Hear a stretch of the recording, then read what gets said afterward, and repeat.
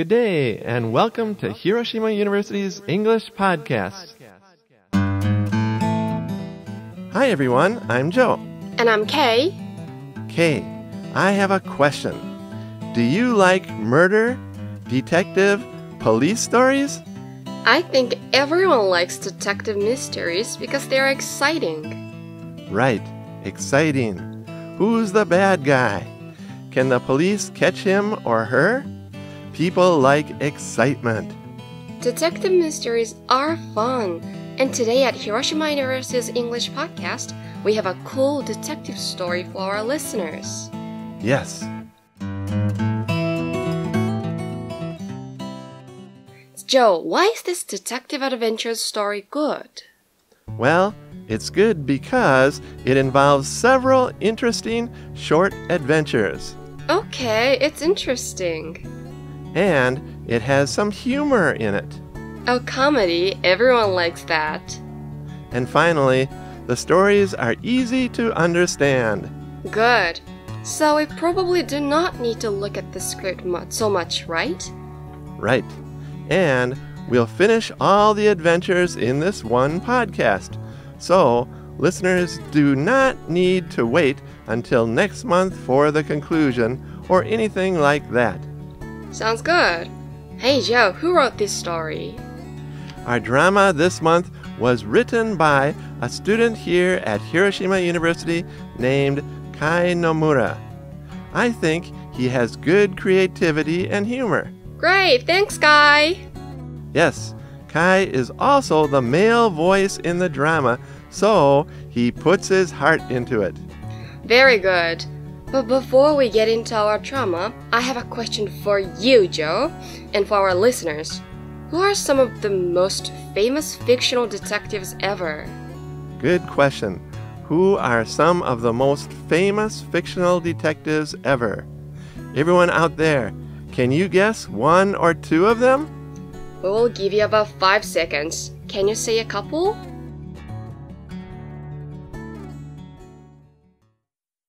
Okay, everyone, time's up. Do you have your answers?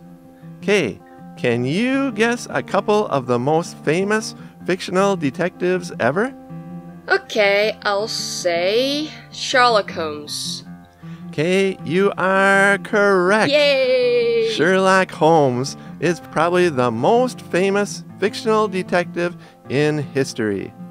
The story, of course, comes from England. It was written in 1887. So that's the middle of the Meiji period? Yes. And Sherlock Holmes was written by a 27-year-old British man named Sir Arthur Conan Doyle. Oh, did you say Sir Arthur Conan Doyle? Yes, his middle name was that Conan. Wow!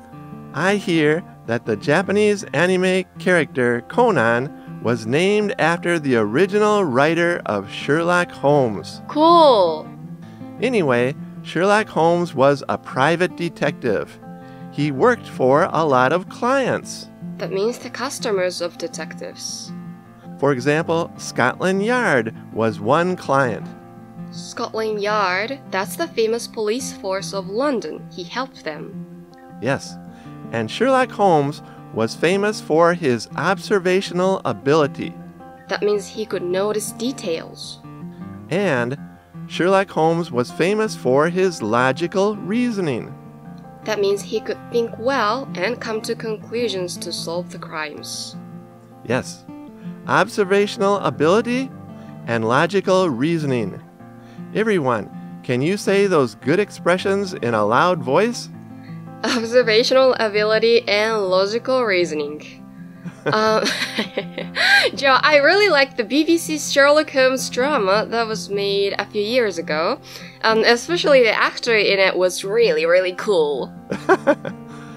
Actually, more movies have been made about Sherlock Holmes than any other fictional person in history. It's true.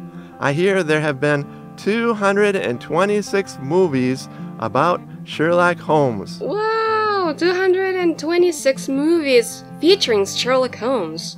So, Joe, who is the second most famous fictional detective in history? Okay, I will say it is Columbo. Okay, Columbo. I've heard of that program. 日本語では刑事コロンボの名前で知られていますね。Yes, especially all of your fathers and grandfathers out there probably know about the famous American crime drama TV program. It was on Japanese TV a lot about 20 or 30 years ago. Why was Columbo interesting? It was interesting because in the beginning of each story, we knew who the bad guy was. But could Columbo catch the bad guy? The bad guy was always really, really smart. But Columbo was even smarter. And the program was funny because Columbo was not an elegant gentleman like Sherlock Holmes. Columbo wore dirty clothes. He smoked cigars. He had a bad old car. He had a fat dog in his car. And he acted stupid. That sounds funny. He pretended to be stupid. Yes, but in the end he could get so much evidence. Evidence in Japanese is 証拠? Yes, he could find so much evidence that the bad guy always confessed in the end. 白状した. He confessed. So, we have Sherlock Holmes, Columbo, and Kay. Do you know who our third famous fictional detective is around the world? Okay, I will say it is Conan. And you are correct again. Everyone, as you know, Conan has been around for about 25 years, and it's written by Gosho Aoyama, who is still alive today. Oh, I hear he's from Tottori, which is near Hiroshima. Right. So if you go to Tottori, there's the Gosho Aoyama Manga Factory, which explains everything about Conan. Sounds interesting. Actually, all of our listeners can read Conan in English too. The English manga series is called Case Closed. Wow. A lot of people in other countries like Conan and Case Closed because Shinichi Kudo, called Jimmy Kudo in English, solves mysteries by impersonating other people. What? Is he Jimmy in English? What? Anyway, impersonating means 誰かに扮するとか装う、変装するという意味ですね。He impersonates other people. For example, his best friend's father. His interesting characters make Conan a fun thing to read. Right. I hear that Conan is the 5th best-selling manga series of all time. Wow, number 5 of all time. I wonder what the top 4 are. Let's leave that up to our listeners to find out.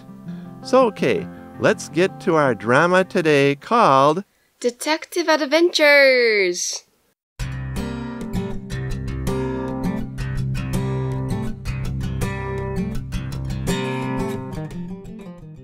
Everyone, this is such an easy story that we are just going to teach you 3 key expressions which are associated with police detective dramas. Yes, with these few words, you can probably understand everything. The first expression is that our detective is good at deducting things. In Japanese, that's like 引き算の発想が上手ってことですね。Deducting. He looks at evidence, uses logical reasoning, and comes to a conclusion. And our second key police detective vocabulary expression, which you hear a lot in dramas and movies, is a case. That's easy. In Japanese, 事件. Right. And in our story today, they work on a missing person case. Okay, you can imagine what that is. Somebody is missing. Yes. And our final key word is close-lipped. Everyone, you can imagine what that is, right? Someone's lips, 唇, are closed. That means someone does not talk much. He or she is close-lipped. So, to summarize, the detective is good at deducting things, he or she works on a missing person's case, and someone is close-lipped. Wow! With these three expressions, we can probably understand everything in our story today. And with that, let's listen to Hiroshima University English podcast drama called Detective Adventures!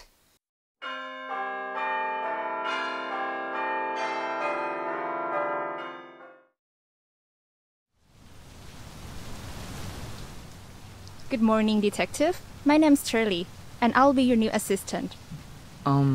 Shirley, I'm sorry to tell you, but you'll have to give up smoking if you want to work with me. Oh, how did you know I smoke? I guess you're trying to be like Sherlock Holmes, deducting the possible realities of people by just observing them. And smelling them. Oops, I should have gargled after that cigarette. Okay, guess what I had for lunch then? Well, the ends of your sleeves are a little bit folded, and you have ketchup stains on your sleeves as well. I'll guess you had a McDonald's burger and fries. The ketchup that comes with the fries explains the red stain. Oh yes, you're right, Detective. You even have a knife in your left hand. Do you have a collection of knives? Whoa, I do have my own collection. Haha, I'm really the greatest detective, hey? And the easiest one to kill. No, don't shoot me.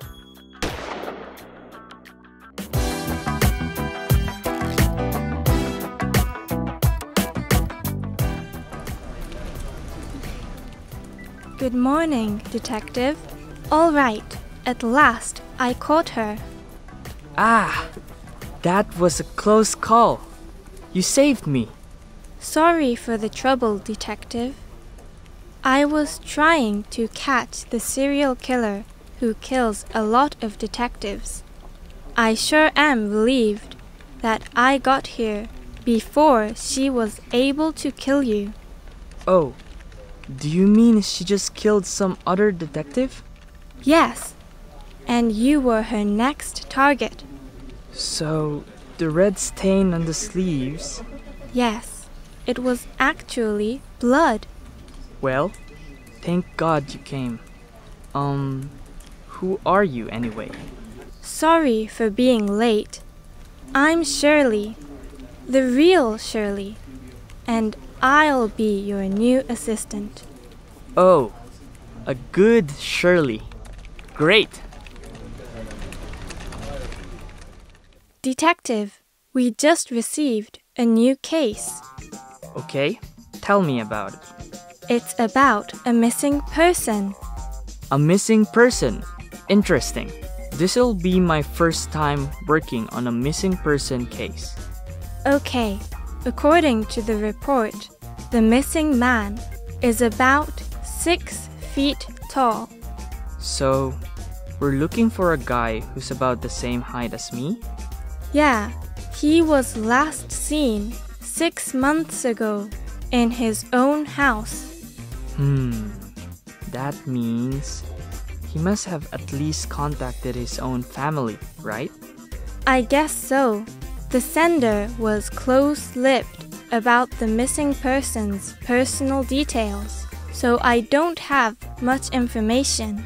I'll have to try to reach the contact person and ask for more personal details. So, do we accept this case? Of course, we'll accept the case. I'll use my great detective skills to find that person as soon as possible. Great. Right away, I'll send an email to the person who sent in this case. Okay, ask for the missing person's name, and we'll need a picture as well. Okay, there. Email sent. Oh, wow. A reply came back already. That took only 10 minutes. Okay, we need to know the name first. For the name, oh, Detective, the missing person has the same name as you. What? That's really interesting. Can we look at the picture? Oh, it looks like me. Detective, it is literally you. How many days have you been away from home? Just for 6 months. Oh, detective, the sender must be your wife.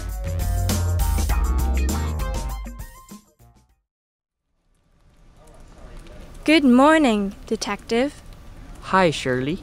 What's up today? Okay, today we're going to investigate a crime scene. Oh, I'm so excited. But you're a detective. You do this all the time, right? This is actually my first time going to a crime scene. What?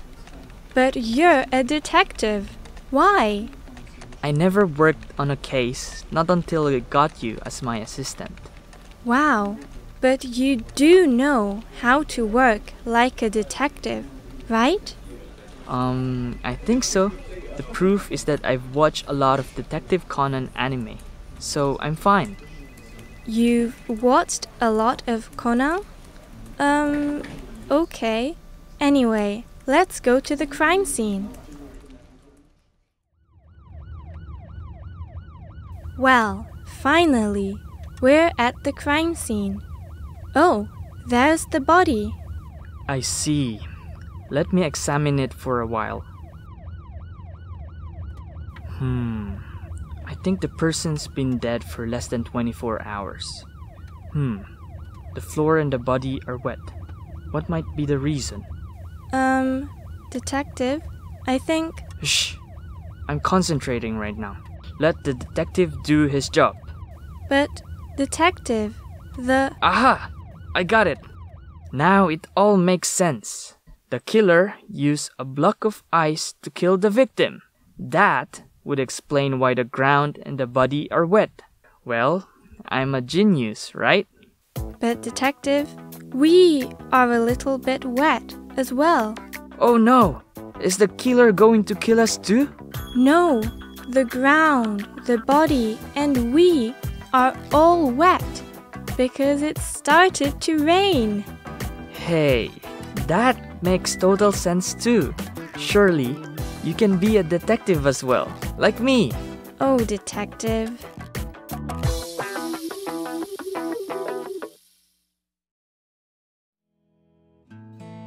Well, everyone, how was it?